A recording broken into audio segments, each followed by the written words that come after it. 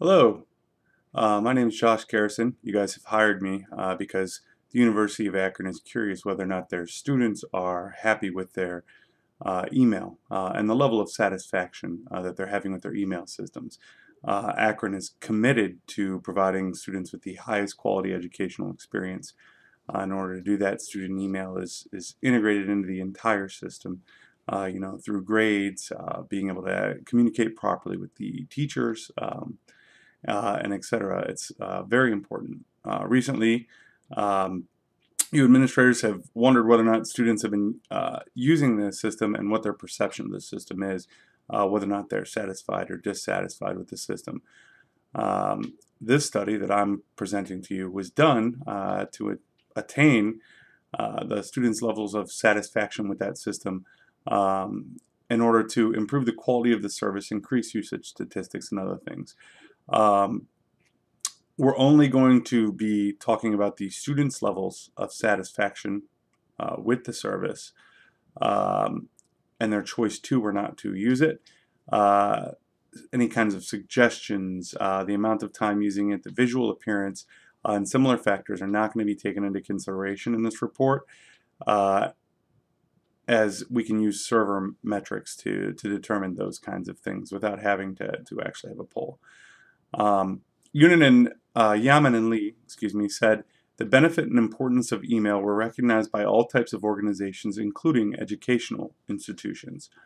As e-learning is becoming more and more and more prevalent, people like me that take classes from home while working for you fine gentlemen wouldn't be possible without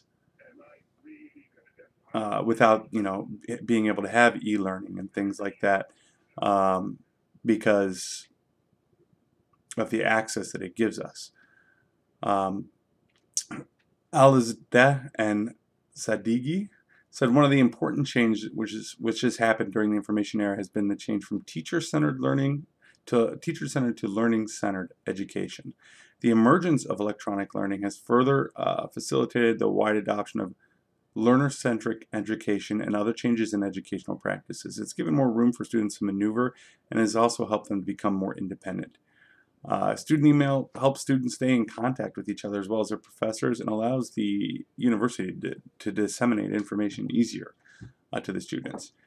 Now, how this was done was um, I combined stratified sampling using two different subgroups and systematic sampling, asking every third potential candidate. 16 male and 16 female students exiting the Polsky building who were willing to participate in the survey were asked the following question: how happy are you with your current student email? As they were leaving the building. They were able to respond with any one of the four responses: very, mostly, unhappy, or doesn't use it. Data was collected from an equal amount of male and female students to ensure that the opinions of both genders were properly represented. It will be analyzed using relative frequency, which is a percentage of time an answer occurs. We find that by dividing the total amount of each response by the number of participants.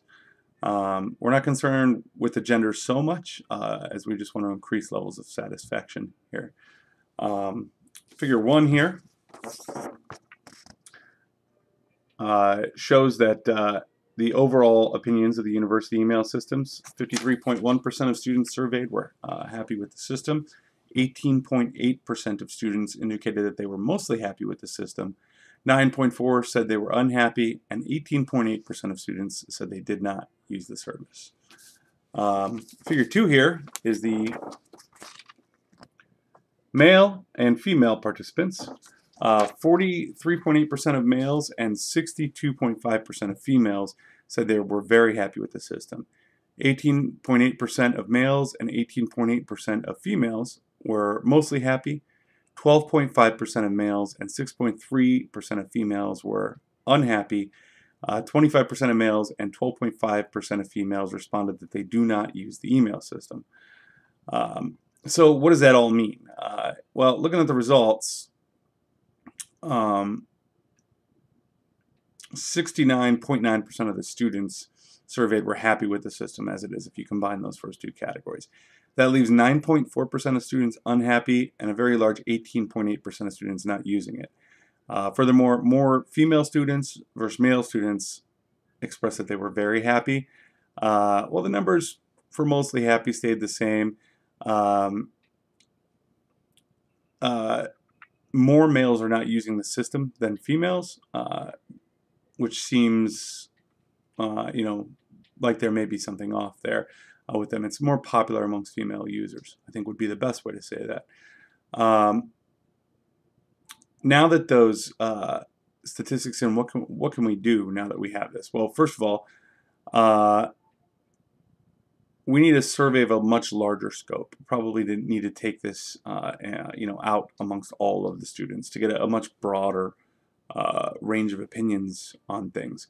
The Information Technology Department should just send out an email with more comprehensive questions, seeking to determine the reasons why negative responses were received to begin with, and then, you know, what we think we could do to improve. And once we have a survey back with much more in-depth questions, we can implement whatever changes seem reasonable from the student suggestions, and then reconduct that survey 6 months later in order to reassess student satisfaction with the system. And really, that's about it. We need more information to really recommend anything else. If you have any questions or concerns, once again, I'm Josh Garrison. I can be reached at 330-329-7442 or jgarrison9791@gmail.com. And of course, all this information is available, you know, in the appendix of the paper that I've passed out to you. Thank you for your time today.